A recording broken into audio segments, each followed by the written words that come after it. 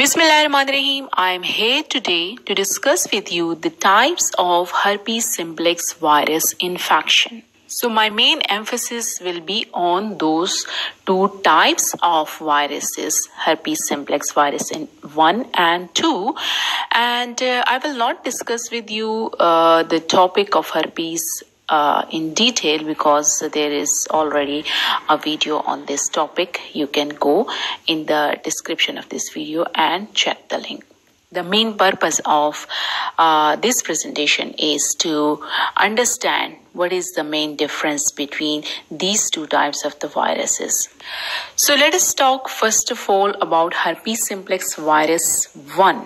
Basically, herpes simplex virus infection 1 causes the problem, complications, signs and symptoms in the area about the waist. About the waist of the patient, whatever herpetic infection is caused, that is basically caused by herpes simplex virus infection 1.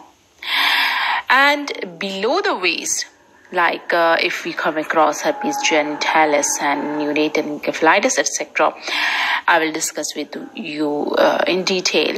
So those problems are caused by herpes simplex virus 2.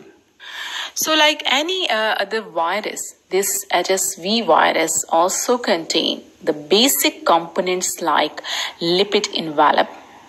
It contains the envelope proteins, the tegument, the nucleocapsid, and DNA inside. And at the different site of this virus, we have regulation site, okay, capsid assembly, envelope protein, DNA replication sites. So we are not discussing the genomic study of this virus in detail. Basically, the problem caused by this virus are important for us to understand as a gynecologist. So as I have said before that HSV1 causes the problem about the waist. So what sort of complications result from this sort of infection? Being HSV1 causes first of all, the herpes labialis. It is basically located in the orolabial region. That is why it causes problems about the waist. It primarily occurs in adults. Primarily, it exists in adults and it causes acute gingivostomatitis. You can see this is the acute gingivostomatitis, a sort of infection in the gums that is caused by HSV1 virus. It also causes the recurrent herpes labialis. It causes keratoconjunctivitis in the eyes or keratitis, and it also causes encephalitis. So all the problems are about the waist. HSV1 virus infection is basically now the most common cause of genital herpes in UK. Now let us talk something about HSV2 that is located in the genital area basically. Okay, HSV1 located in orolabial region, HSV2 located in the genital region. HSV2 causes herpes genitalis. Okay, genital herpes means there are painful sores in the genital area. Okay, we have other complications as a result of HSV2, and those include neonatal encephalitis and other form of neonatal herpes as well. Okay, HSV2 also causes aseptic meningitis.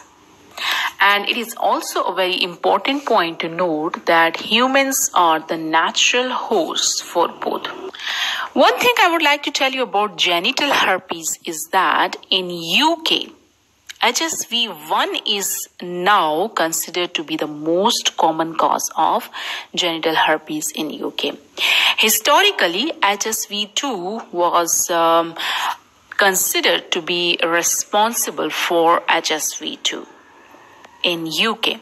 Means responsible for genital herpes. HSV2 was considered to be responsible for genital herpes in UK, but now HSV1 is considered to be the most common cause of genital herpes in UK. And HSV2 is the likely cause of recurrent anogenital symptoms. Okay, so that was some description of the herpes simplex virus, types of herpes simplex virus infection. Thank you so much for your kind listening. Allah Hafiz.